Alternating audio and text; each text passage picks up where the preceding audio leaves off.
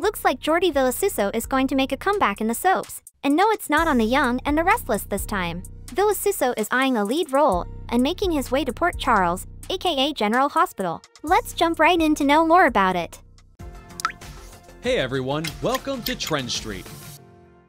Jordi Vilasuso has a rich history in daytime television, having started his soap career as Tony Santos on Guiding Light in 2000, later portraying Dr. Griffin Castillo on All My Children, and most recently as Detective Ray Rosales on The Young and the Restless. In case you weren't aware, Jordi Vilasuso has been on a bit of a break from the acting scene lately. He decided to take some time off to focus on his family, especially with baby number 3 on the way. However, it seems like Jordi might be ready to step back into the world of soap operas again. And interestingly, there's a character over at General Hospital that fans believe could be a perfect fit for him. Nicholas Cassadine, originally played by Adam Huss, recently made a short-lived return to General Hospital before vanishing once again. This has set the rumor mill spinning, with speculations about when Nicholas will make his next dramatic comeback. Moreover, there's also been chatter about who could be another perfect candidate to step into the role.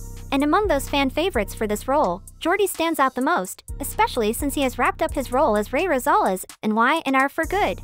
Fans on Twitter have been pretty vocal about wanting to see Jordi as Nicholas Cassadine. One fan, who goes by the name SoapDude2 on Twitter, wrote, "If we can't have Tyler Christopher or Adam Huss as Nicholas Cassadine on General Hospital, then what about Jordi Vilasuso? He's perfect." Forever and a Day podcast producer and actress Emmy Morgan also humorously joined in, saying, "Honey, Jordi could play Helena Cassadine and I'd watch. He's a brilliant actor." All the excitement and praise caught Jordi Vilasuso's attention, and he responded to the speculation with a cryptic yet promising tweet. He retweeted a post by SoapDude2 and used a couple of emojis that sure got us thinking. While it's not a confirmation, these emojis certainly hint that Vilasuso is open to the idea of returning to ABC and General Hospital.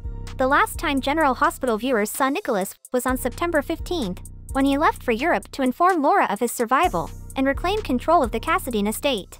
If Jordi Vilasuso were to take on the role, it would add an exciting twist to ongoing storylines, creating a perfect storm of Cassadine drama. What do you guys think? Do you want him to see in General Hospital? Let us know in the comments below. Thank you for checking this video out. Don't forget to hit that like button and subscribe to our channel for new videos every day. Turn that bell notification on if you want to hear from us, and comment down below if you've subscribed, and we'll make sure to reply and thank as many of you as we possibly can.